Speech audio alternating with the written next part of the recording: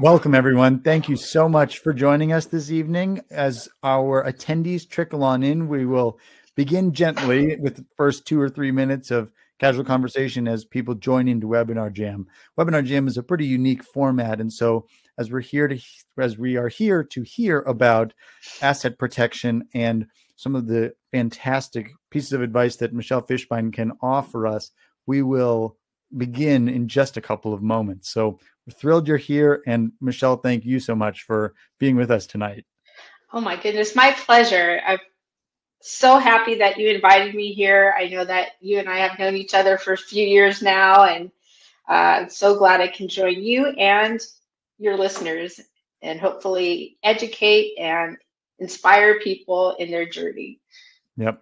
Equally with the asset protection focus, I think you start to see some of the holes that people have in their own entity structure, in their vision about where they're going with their wealth building and wealth preserving journey. And so I know when I first started learning these concepts and subjects in 2021, I realized, wow, this moves a whole lifetime of learning right to the forefront, because anyone who begins learning, you can't unlearn what you learn in these types of webinars. And so it puts you on a higher calling for your own assets and how you protect them. So yes, for all the attendees, thrilled you are here and thrilled to be able to share some of what Michele knows with you.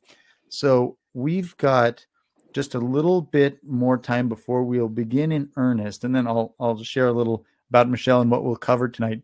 For anyone who has their hands free to be able to type in the chat, share with us a little bit. Are you coming to learn about the industrial strength asset protection? Are you coming to learn more about how this fits in with your estate? Tell us just a little about what you'd like to learn this evening. I'll ask some other questions as we go as well, but type in the chat or in the Q&A if you already have a question, but share a little with us. What did you come to learn? I know Michele is a wealth of information on both asset protection and estate planning, and so both those subjects weave together very nicely, as you will find out. So share a little with us in the chat. And Michele, tell us how you got into the industry before we begin fully.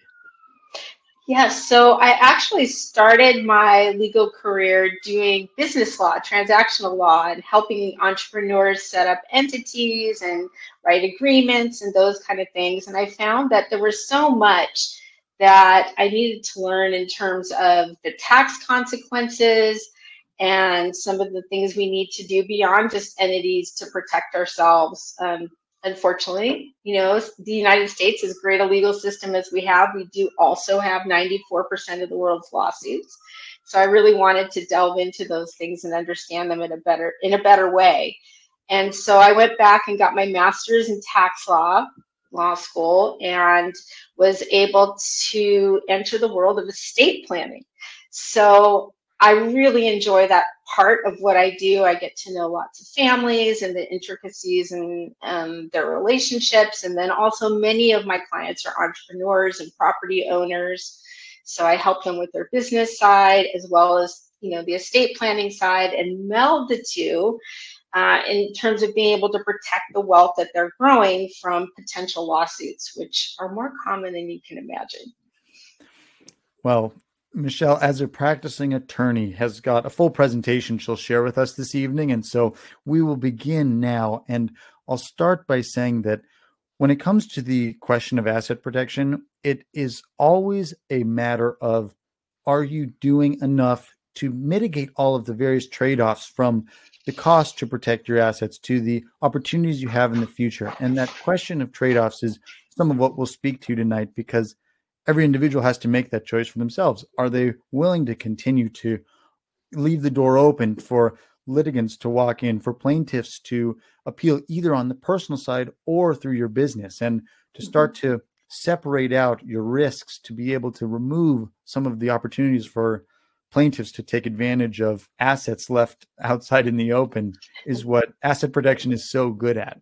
So with that in mind, let's go ahead and begin. And Michele, if you'd like, I can share the slides so that we can start right here. Excellent.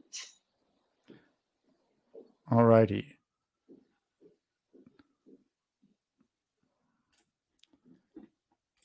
There we We go. are. Okay, well, introducing myself, my name is Michele Fischbein. I am an attorney at Tresp Day and Associates here in California. We're in northern San Diego County, for those of you who are familiar with the area. But we work with clients literally from all over the country and even internationally. So anyone from wherever you are, we're happy to answer your questions. If you'll notice the name Day and Tresp Day, Kevin Day uh, is one of the top 2 asset protection attorneys in the country. And so I'm so lucky to have him as my mentor. And we have a whole team to work with you in whatever capacity you might need. Our principal attorney is Elizabeth Tresp, and I know Robby knows her as well. She's very dynamic and an entrepreneur like many of you, many businesses. And again, I've already mentioned Kevin Day, my mentor in the asset protection world.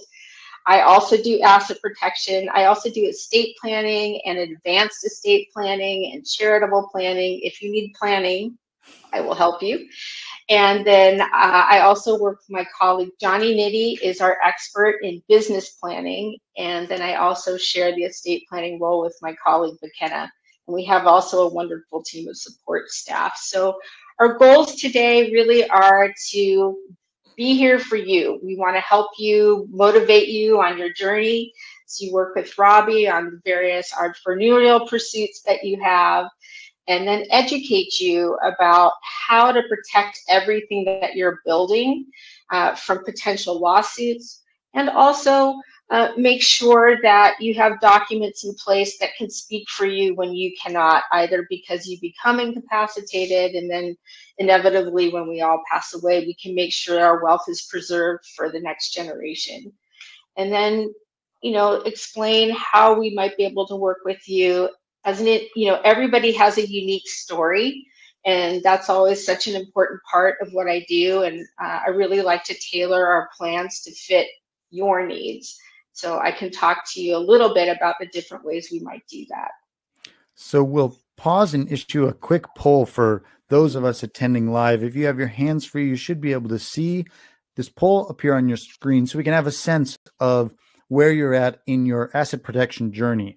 The key feature being a trust. We know that this type of webinar is not for the person who has no intention of owning assets, has no individual ambition for wealth generation or wealth preservation. If that is you and you say, I'm not interested in any of this, then it's likely that asset protection is not a fit. On the other hand, if you have a desire to maintain the wealth you've created or accrue more as you continue along in your business building or investment practices, this is where this type of information becomes very valuable. So about 50% of attendees have no current trust as part of their estate plan. 30% have a revocable trust, and 10% have either an irrevocable or an asset protection trust. So great to know where people are currently sitting. We will trudge right along. Go ahead, Michele. All right. Well, as I think I alluded to, our legal system is great in many, many ways. The one thing that I know can be problematic, though, is that we also have 94% of the world's lawsuits. We are a very litigious country. And so with that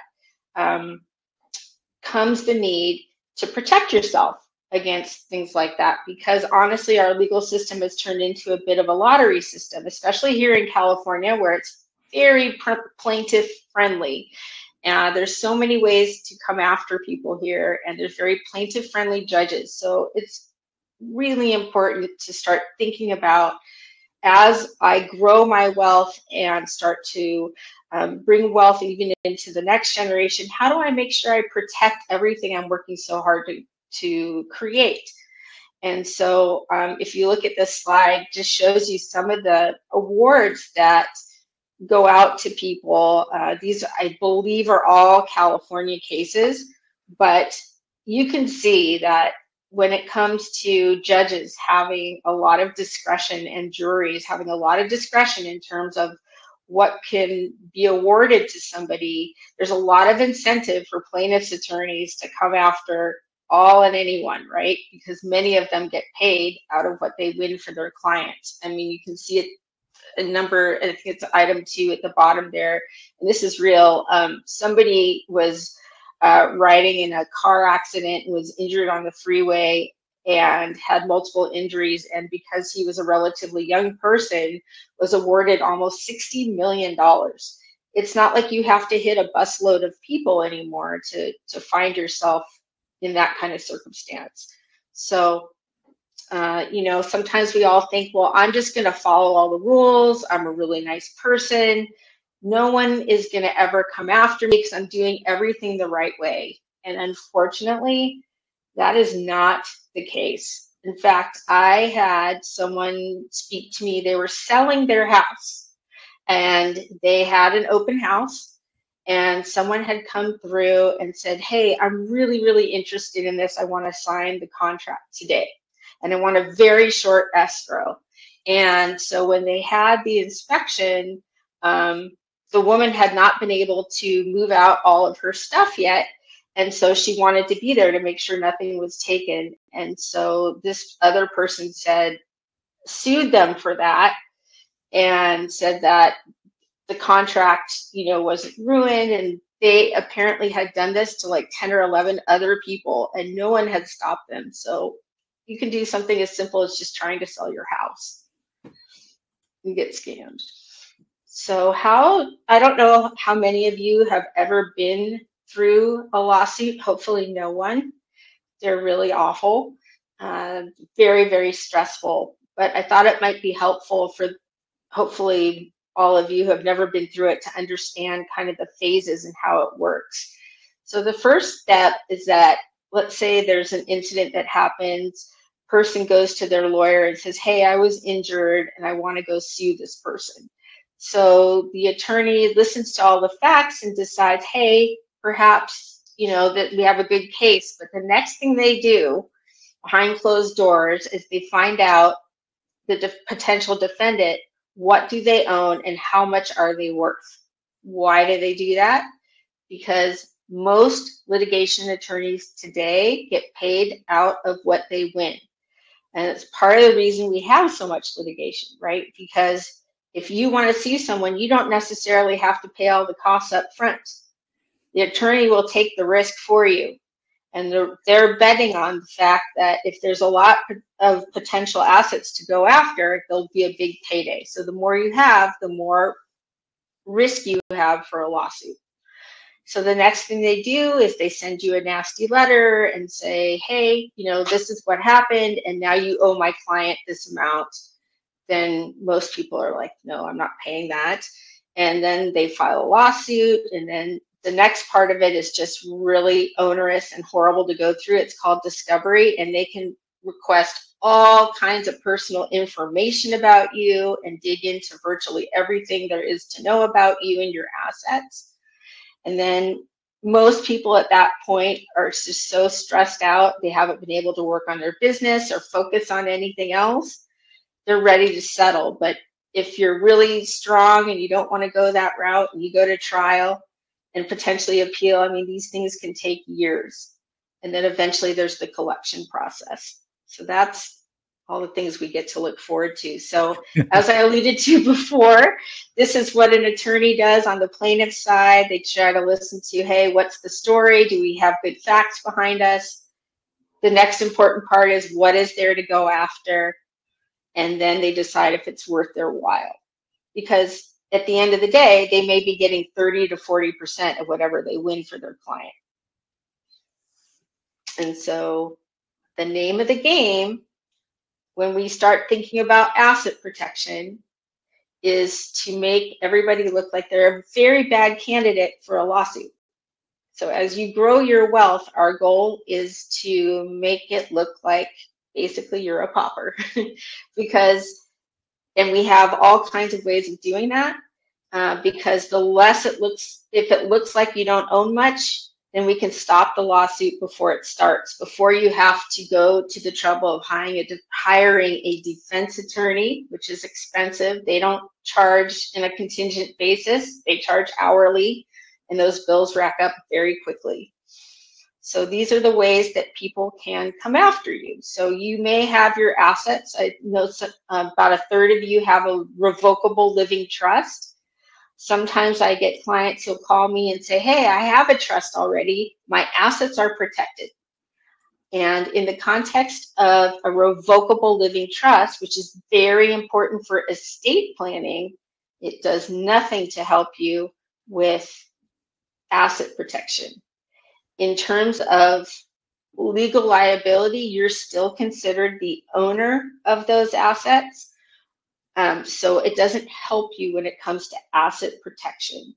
And sometimes we think about, maybe we have our entities, right? We'll have LLCs or corporations, and that can provide some protection if the liability comes from inside that LLC. But if you're just driving down the road and you hit someone, that is a personal liability to you, and anything you own is potentially on the table for lawsuit purposes.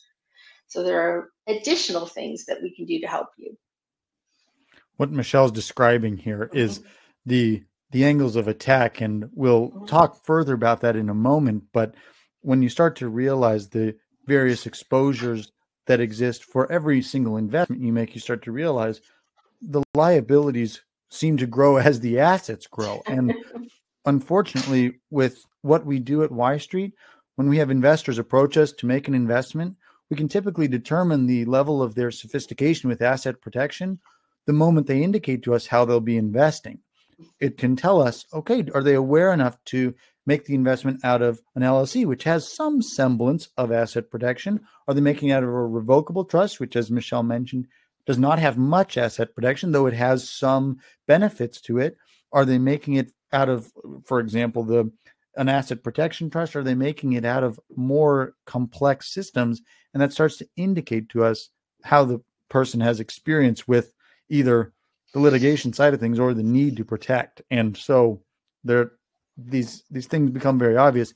Equally, when someone makes their investment out of their personal name, that also is a telling sign of needed education in this space. Make a really good point. So I think of asset protection a bit like a ladder. And the higher you go on the ladder, the more protective the asset protection becomes. So on the lowest rung is something we all need, and that's liability insurance. So if we're running a business, if we have a car, we have a home, we have rentals, whatever it is we're doing, we all need liability insurance. And I always encourage clients to at least start there.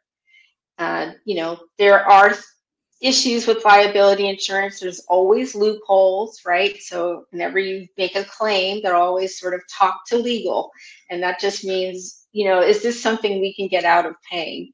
So that's what they're looking at. And then the other thing I often get questions about is, what about umbrella insurance?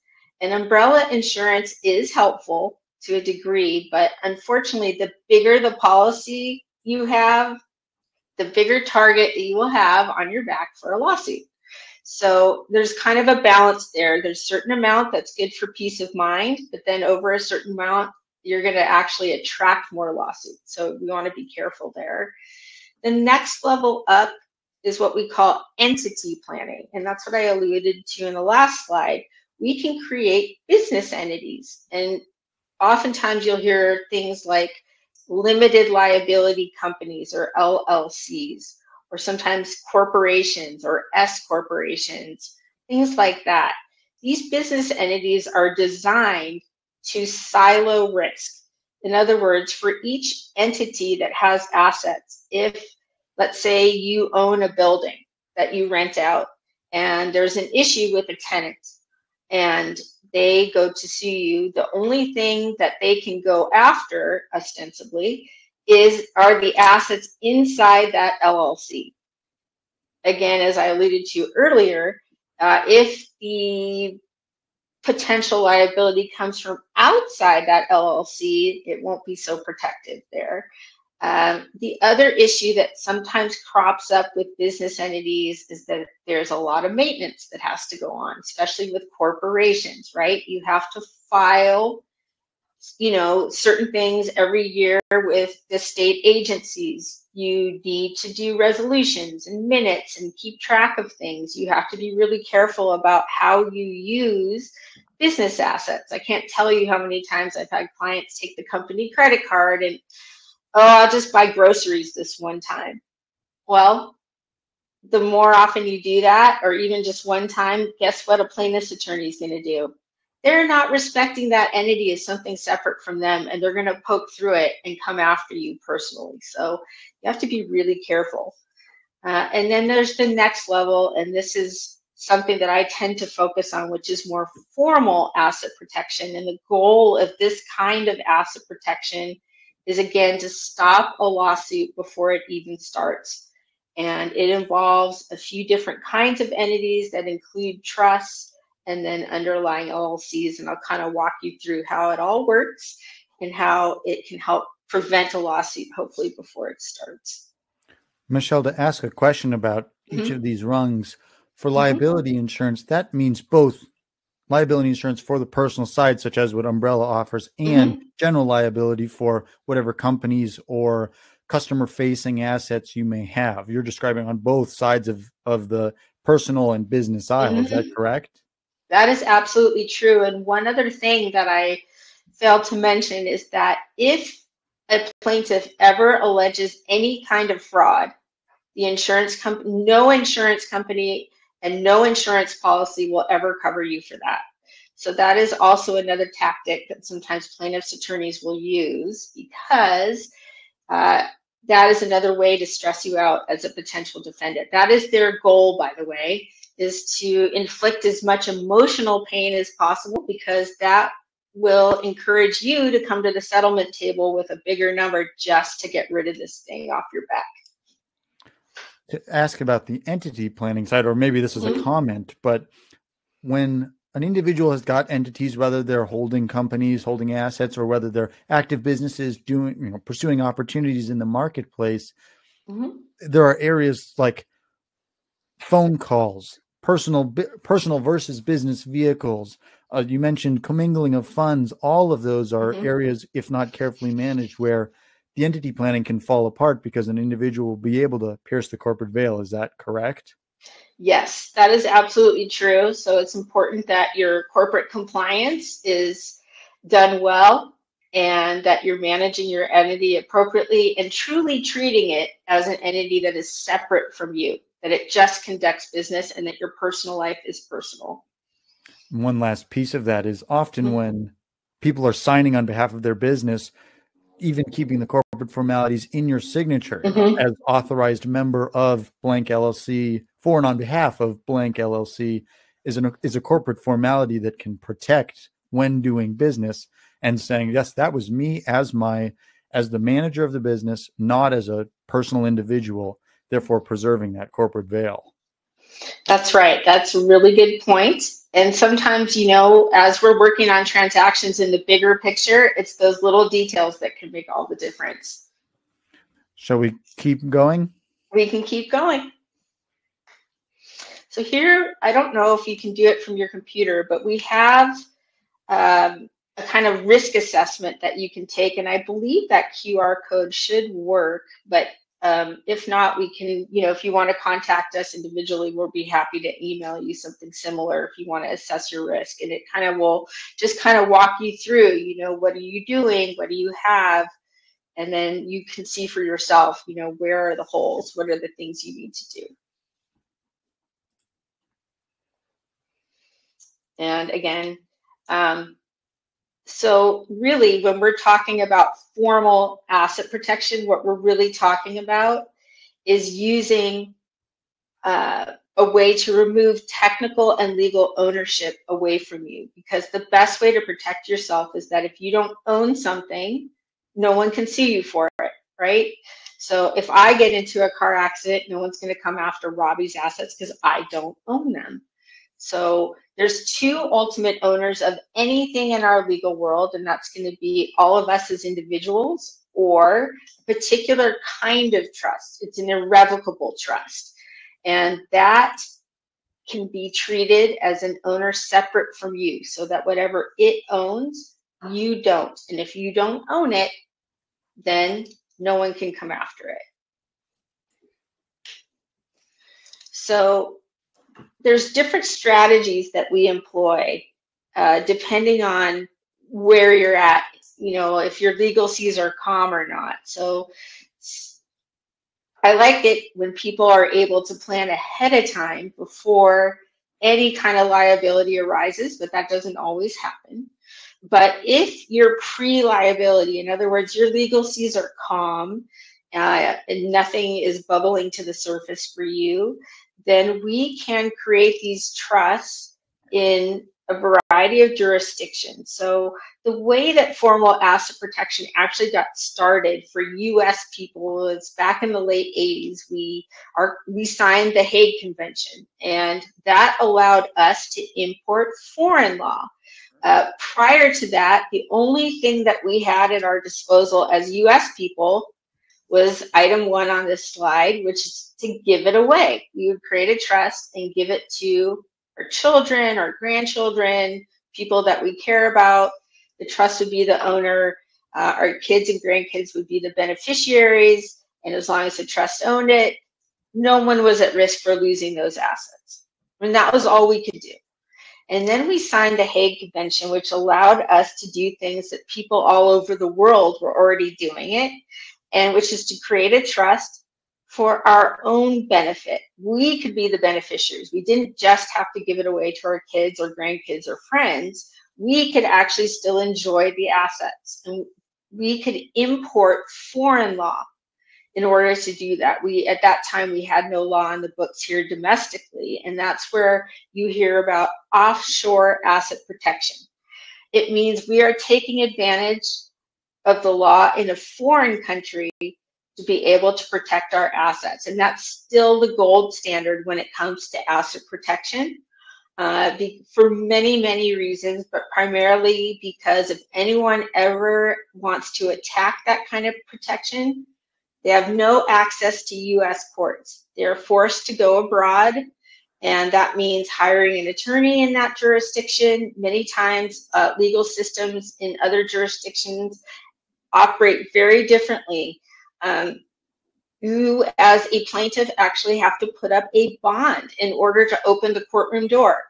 In certain jurisdictions, that can be pretty expensive, sometimes like $150,000, and then another $50,000 to hire that attorney overseas. So just to open the door, and this is before you do anything, it can cost a potential plaintiff $200,000, which is probably why other countries don't see as many lawsuits as we do. So it's still the gold standard, but shortly after we signed the Hague Convention, certain states started to sort of think about creating their own law. And I think Alaska was the first one to mimic some of the law that we were seeing overseas, to allow people to create trusts here in the States and still be beneficiaries of those trusts and enjoy asset protection. And so now we have maybe 16, 17 states or so that have these laws on the books. I would say maybe 6 or 7 of them are halfway decent. And of those, I would say Nevada is right at the top and right next door to our state. They have excellent privacy and very short statutes of limitations. And statute of limitations are these little windows that, you know, people can crack through to try to unwind this structure. But the shorter, the better. Now, there are people who do call me and say, hey, I'm in the middle of a lawsuit. What can you do to protect me? A little bit of it depends on how big of a lawsuit is it? Is it going to swallow up all your assets potentially? Then there's not much I can do to protect those assets. What I can do is to create a trust that somebody else starts for you, kind of seeds it with a little bit of money that you can use to rebuild. And anything that's in that trust would be protected in the future. The other piece of it is if it's a smaller lawsuit, I can't protect against that particular one, but anything else that's outside of it, I can certainly protect for the future as well. Anyone have questions about that? We'll start getting into Okay. some diagrams of what you can see once you start to analyze the lines of liability and where people should start to place trust. So if you have questions, please throw them into the chat now. But a comment on something that Kevin Day taught me years ago was that the reason for a person to pay attention to an international asset protection trust is because for a U.S. investor, you can get very excited about domestic asset protection trusts, but the highest law of the land in that context is the U.S. Constitution, and most U.S. investors are familiar with that concept. But the Constitution is superseded by international treaty, and the rights of Americans to access offshore asset protection trusts is governed by international treaty, which is higher than the U.S. Constitution. And I still remember learning that and realizing that is of benefit to me as someone who is accruing assets. It is. It absolutely is. And that's why we call it the bulletproof protection. Offshore asset protection is bulletproof. But just like anything, the gold standard is going to cost a little bit more, and it may not be for everybody. There are intermediate things that we can do domestically that can be effective as well. But like you said, because it's treaty law and above even federal law, it's very, very protected. So this is a diagram of a potential asset protection structure. And I like to sort of think about it like I'm the software engineer that describes how your antivirus protection is going to work. But when you actually use it, it's pretty simple. But if you looked at a diagram of how it worked, it looks kind of complicated. So bear with me. I will explain everything to you. So as I mentioned, really the key to asset protection is to not own anything, right? Own nothing. But most people also want to control everything, right? You don't want to have to go call up some trustee somewhere and say, hey, pretty please, can I have some of my assets to go on vacation or invest in a new investment in Robby or whatever it is that you want to do. So you want to maintain control. You built your assets, you know what you're doing, you want to continue on that path.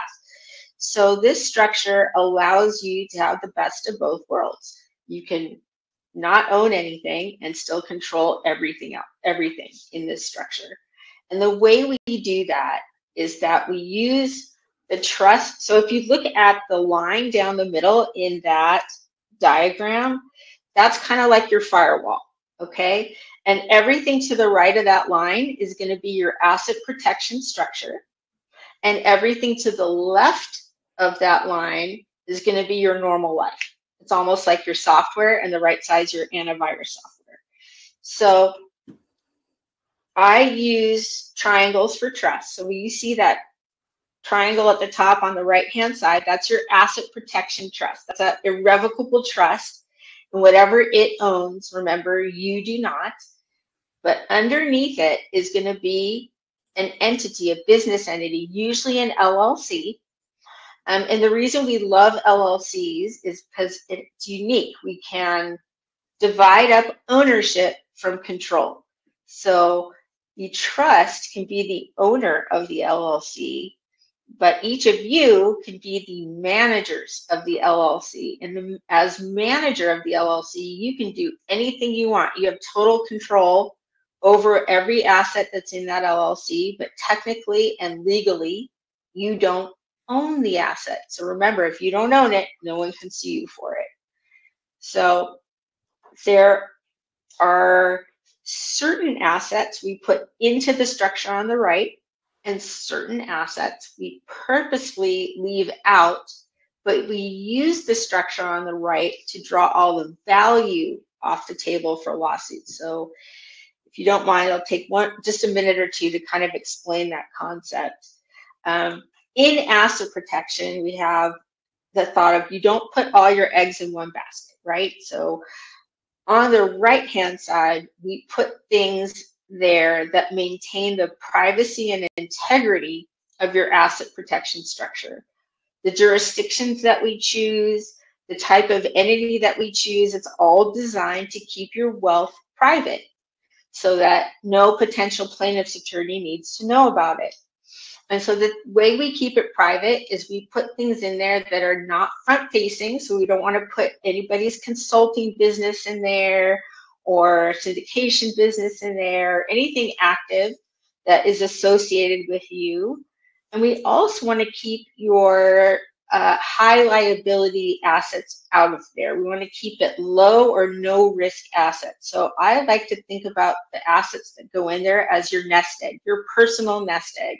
If you have passive investments, if you have long-term savings, brokerage accounts, for those of you who like to do cryptocurrency can go in there. Others of you who like to do precious metals, that can all go in there as well. And that's your nest egg. It's private and it's protected. Things like real estate, if you own it and you rent it back out, even your personal residence, any kind of active business, especially ones where you have employees or ones that, your name is on the line there. We want to keep those things outside of the structure. And that all can go in your estate planning trust, which is the one on the left-hand side. It's kind of a rectangle in this case. It says revocable living trust, and that is important too because we don't want your assets to end up in some sort of court proceeding for conservatorship or probate down the road. But that will be protected by the structure on the right-hand side. And how do we do that? We use that structure to draw value off the table for lawsuit purposes. One issue that we have too is when you have real estate, especially, you cannot move dirt, and every jurisdiction is going to have control over wherever the dirt is located. So if I have a rental property in California, California courts are always going to have jurisdiction over that property. And most plaintiffs' attorneys really aren't interested in dealing with your tenants. What they want is the value. And that is the one thing that we can move from the left to the right side. We want as much as we can on that right side. And the way we go about doing that depends a little bit on what's on the left side. Sometimes, if you have intellectual property because you have a trademark or you have investor lists or you have ways of doing business, we can use that intellectual property and put it into your privacy company and then either sell it or license it back out to your operating company. And in doing that, intellectual property is worth whatever two people say it's worth. A swoosh just by itself means nothing, but on a pair of tennis shoes, it might mean something entirely different. So you can name your price and we can, we can make that agreement so expensive that it covers the value of everything that you own. You can, if you do it as a sale and pursue it to a note, then we can use all the things on the left-hand side as collateral for that note that you can personally guarantee. And in that way, we can put liens against all of your assets. And what does that do? It allows that plaintiff's attorney, when they start looking at you as a potential, juicy conquest, they're going to say, you know what? There's nothing here to go after. Everything is pledged. And in first, I'd be at the back of the line. Even if I won this case, it's totally not worth it for me. I'm never going to see a dime out of this. So they're going to move on. And we can do a similar thing if you don't have intellectual property. Instead, we can take what's kind of like your piggy bank with all your nest egg assets in there and turn it into a lending bank. And it can issue either a hard money loan or a line of credit. And just like any bank, what's it want? Interest and security or collateral. So all of those assets on the left are going to be collateral for that loan. Again, we can put liens against everything. And again, you're going to look like a terrible candidate for a lawsuit. I know that was a lot. I'll pause and say that for 3 years, I have been studying this structure, and I finally started to understand it after the 3 years. So if there are those of you who are sitting there and going, I see some triangles and squares, but nothing else has stuck, the next time you view this, you will be much further ahead. Michele, do you want to advance the slide, or shall we continue talking about this subject? You can advance it there. I think the next slide is just kind of a more another option for more ultra high liability assets. Sometimes we'll put actual assets in the structure itself and then lean them just to get them behind the firewall. But that's not always for everybody. And so it just shows you another option that's available.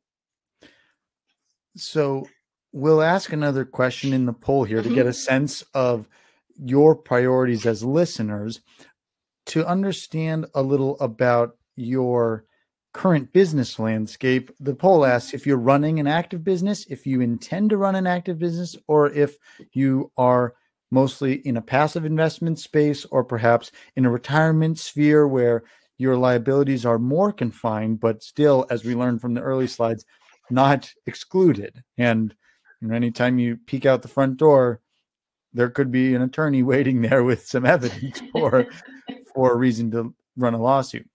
So it looks like our current respondents, people are actually still responding, so we'll pause there for a second. But if people have questions for Michele, this is a great time to start to place them in the chat, but I'll also ask them to help us back up and see the bigger picture again, given that there are steps to all of this. And Michele, how would you describe the states and stages of going for gold standard asset protection?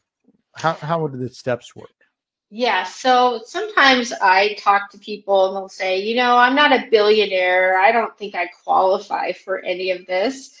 And, I often think back and I go, if I had $1 million and I was sued, for less than $2 million, that $1 million is going to hurt me a lot more than a billionaire. So I think almost everybody could qualify. I mean, I've set up domestic structures for people who own just a coffee cart, because you can't get enough insurance when people are putting things in their body, right? Or sometimes, there are certain thresholds where people start to feel more comfortable with maybe an offshore jurisdiction, just based on net worth. And that's usually around $4 million, but that isn't sort of the cutoff. All right. Everybody has a different situation, and at different levels of wealth, it makes more sense. It also has to do with the level of risk you're undertaking. I might have someone who's worth a lot less than $4 million, but they're manufacturing weapons. Or I had another client who was renting out airplanes. So it made a lot more sense to do offshore at a lower threshold than maybe for somebody else who's, retired and just wants to protect that nest egg. So we've got some great questions coming in, and it's probably good to start talking about them, and then we'll try and back up and make sure we can provide even greater vision for those who are just turning on to this type of asset protection structure. But when someone is beginning, you mentioned you begin with insurance, whether it's on the personal side or on the business side, though you should have both. How do you know if you have too big of a liability umbrella? What could the guidance there look like? Yeah, so you mean how big of an umbrella policy do you think someone should have? There's no hard and fast rule, but I always get a little nervous when I see those $5 million policies and up.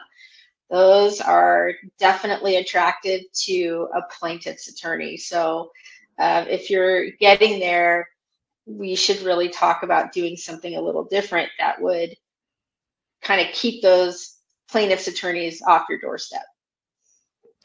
And to ask another audience question, how does this overall strategy affect your net worth when you're either looking for loans for new investment or looking for accreditation status? How does this affect your objectives when you're pursuing your personal financial goals? Very good question, and one that does come across quite often. So in terms of wanting to get third-party financing, let's say you just want to get a HELOC on your house, but you have this lien that you've put on it. you are the manager of that LLC that put the lien on there. So guess what? You can remove it at any time. You can make whatever collateral you want available to a potential lender. And then once the loan funds, if there's remaining equity, you can put the lien right back on for the remaining equity, and it would be behind your third-party lender. So these are all friendly liens. Nothing is, sometimes I get questions about, will this be reported to a credit agency? No, no reporting needed. These are all friendly liens. This is not like you went out and got a loan from somebody else. And then in terms of having accreditation for an investment, there's a few ways that people are able to continue doing that. And that is, sometimes it's based on income. And the neat thing about the way we do our structures is that all of these entities, from the revocable trust, the irrevocable trust, the underlying companies, and so forth, everything is passed through. Even though you are not the owner of the entity for lawsuit purposes on the right-hand side, as everybody knows, the IRS has a totally different regime for determining ownership. So you may not be the legal owner, but you're still the tax owner. So all the income flows to you on your return. So your return really isn't going to change. So if you need to show income, no problem there. If you're needing to show assets, sometimes people will do consolidated returns. You're still the beneficial owner of anything on the right-hand side, so that counts. And to date, we've never had an issue with it. Very good. So we have over 50% of our attendees either owning an active business or intending to in the future. 40% are roughly either not currently exposing themselves to new liabilities, or they're stabilized in their current assets and not creating current business liabilities. So we'll ask one last poll, as we have a couple of minutes left in our time this evening with Michele, to understand what we should focus on. We can either back way up and continue to view the overall landscape of asset protection, entity planning, and estate planning, or we can go for the gold standard and discuss the offshore components. And so I'll issue a poll in just a moment. So look on your screen and you can respond here in just a moment. There you go. So give us a sense of what would be more helpful to this audience. Of course, we will share Michele's QR code again, so you can do some of her risk planning assessments, risk assessments that start to cover where your areas of exposure are. That QR code is on the screen. But Michele, we have a very early lead in the poll on the Offshore Asset Protection Trust. So Okay. People want to hear about the gold standard. Okay, well, I don't blame you, any of you, for that. So the structure really does, you can go back to the prior slide, Robby. So whatever we use as a jurisdiction for the trust won't necessarily change very much, won't change the rest of the structure that much. The jurisdiction we choose is really designed to give you like that bulletproof protection. Again, forcing any potential plaintiff to go to an outside of the country in order to attack the structure. So there are a variety of jurisdictions that offer this kind of planning and these kind of rules. And so, you know, sometimes you'll hear about the Isle of Man. We really like that one. Gibraltar's an excellent jurisdiction. They tend to be a little bit more on the expensive side. And in terms of sort of bang for your buck, I'm not sure that the actual increase is necessarily worth it. I would say in terms of moderate price, but really great law, I would say the Cook Islands is probably the best out there. And it has excellent asset protection law, is more moderate price-wise, and affords use a few things that are really special, which is that, one, it's a no-tax jurisdiction. Two, their statutes of limitations are extremely short. Remember that little crack in the window. So it provides a 2-year overall statute of limitation. After 2 years, complete ban to lawsuits. but there is a 1 year effective statute of limitations. And what that means is that there's only one way anyone can attack any of these structures, and it's something called fraudulent conveyance. And it's a strange term because I don't think it really relates to what it means, but it's not fraud in the way that we normally think about it, you know, some late night guy hawking something that doesn't really work. This is more along the lines of, let's say you get into that car accident, you know that the injuries are way more than your policy is going to cover. You're really worried about your assets being taken in a lawsuit, so you call up your cousin and you say, hey, I'm going to put everything in your name until this whole thing blows over. That is a conveyance because you transferred title, you transferred the ownership to someone else, and it's quote unquote fraudulent because you knew that you potentially owed those assets to a third party, the people that you hit. And so in the same vein, what people would claim is that you transferred your assets to this asset protection structure just to avoid paying them. And where that is important in terms of that 1 year statute of limitations, the standard of proof in the Cook Islands is so high. In other words, they basically need a recording of you saying that and having that say, I'm never paying person A, I'm moving all my assets into my trust in the Cook Islands. That's never going to happen. So basically, after only a year, this thing is basically bulletproof. And that's very short in litigation land. A year may sound like a long time, but when it comes to litigation, it's very, very short. So you mentioned yes. jurisdictions, and yes. if anyone's wondering where the Cook Islands are, they are off in the middle of the Pacific Ocean. And Michele, in terms of making that selection, at what point, how does your office guide people in making these types of decisions, given that most of us may never travel to see the areas where our offshore asset protection trusts are located? Yeah. Well, one thing that guides these decisions, there are a variety of jurisdictions. Some of it is cost-based. Like Nevis has copied the Cook Islands law, but they've been around in a much shorter period of time. They don't have as much experience. I think they've been around for 10 or 15 years in this space, whereas the Cook Islands been over 30 years. All of their trustees are attorneys. They're very well versed in the law and have proven records. They have billions under management. So there's no worry that, you know, anyone's going to abscond with your assets or anything like that.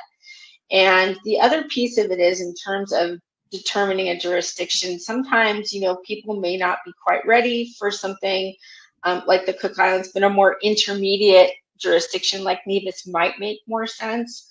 It just, like I said, we need to speak to each client and hear your story, and then we really are able to make an assessment and work with you to figure out what is the best structure for you. It often depends on, you know, where you're at in your entrepreneurial journey, how much risk you have, what kinds of assets you have, how we're going to protect them, and what makes sense for you. Again, it's a blend of risk and then value. We've got some other great questions, but I'll ask this while we're sitting on this slide.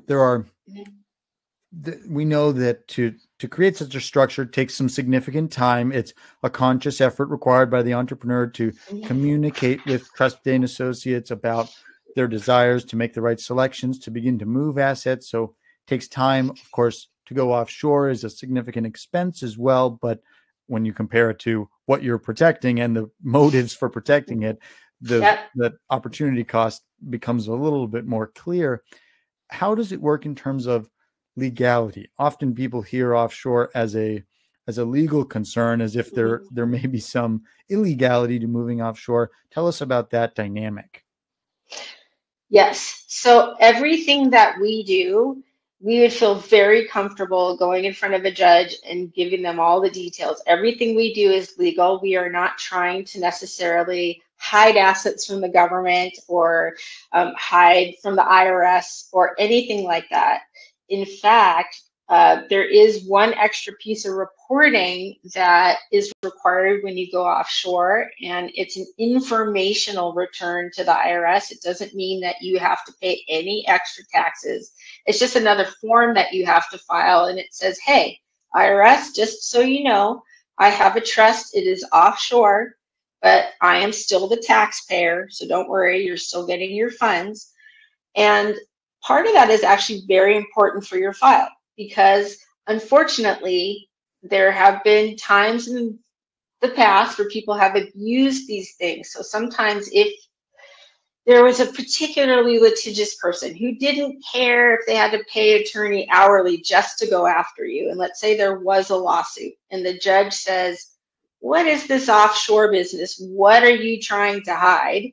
You can pull out that form that goes to the IRS and says, hey, I'm not trying to hide anything. I'm even telling the IRS. And, you know, judges are just as afraid of the IRS as everybody else. So they're going to say, hey, you know, if you're telling the IRS, we know that you're on the up and up. So it only helps you.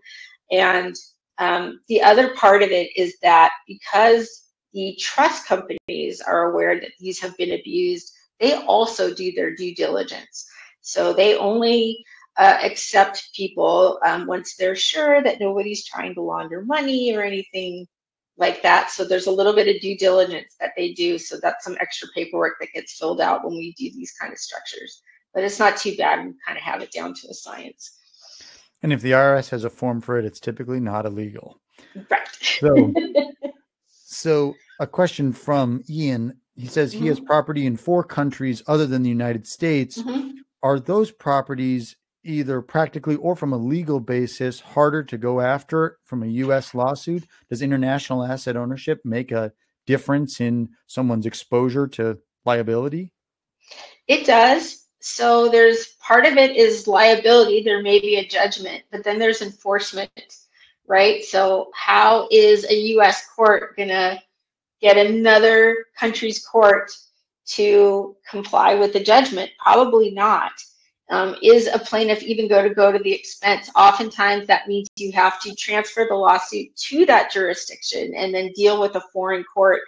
And because foreign laws are so different and the doors to open the courthouse are a little bit harder to open, generally people with foreign assets are in a better position. That isn't to say, though, that we can't protect those, but we have to work with counsel in those jurisdictions to work with them to see what's available in those jurisdictions.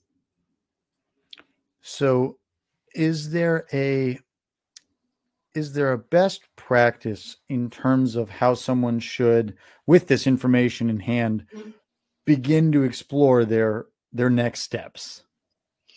Yes. So we, as our firm, offer a free consultation, especially to your listeners. So we'd be more than happy if you'd like to reach out to us. I run our asset protection department, and I'd be more than happy to talk to you about what's going on for each of you. And then we can explore together what makes sense for you. You know, you may not be at a point where you need an entire asset protection structure. We may be able to do it in phases. You also may be at a point where you should have had one maybe years ago, but at least now you're aware of it and we can start putting things together to keep you safe. So again, it's very individualized. There's no hard and fast rule for anyone. So it's really important to just talk about, you know, what's going on for you, get those details, and then I can work with you to create something that works best. For everyone attending this webinar, you must have some vision for your assets. And for the person who desires to keep them for yourself, that is where these structures, that is where this information becomes of use. If you appreciate what you've done, the work that has been represented by the assets you own, that is where these trusts come into play to protect you. So whether it's $1 million, $100 million of assets under management or things you own, to be able to protect them is the role of an asset protection trust. So please follow up with Michele and begin to understand a little about what more you can do to protect what you have earned and what you are working to accomplish. So Michele, thank you so much for attending. And for everyone who's listening, please do reach out to your asset protection attorney so that you can begin to prepare for a better road with more protection in place. Thank you so much for having me and giving me this opportunity, and I look forward to hopefully hearing from some of you soon. It was a pleasure.